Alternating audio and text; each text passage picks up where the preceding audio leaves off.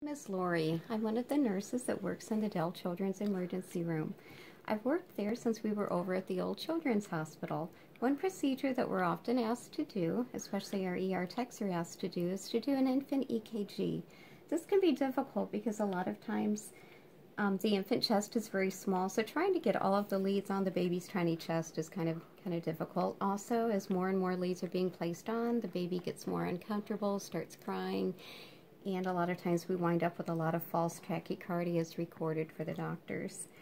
The invention that I'm proposing is kind of like a large AED pad, where the leads would be already placed on the pad.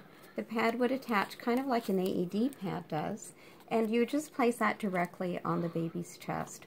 When it comes to the leads for the extremities, those could be easily placed. Then after that one pad is placed, the leads could be attached on either before or after, probably before to make the procedure a little bit faster, and then just wrap up the baby, have them swaddled, and hopefully we could get a more accurate reading for the doctors.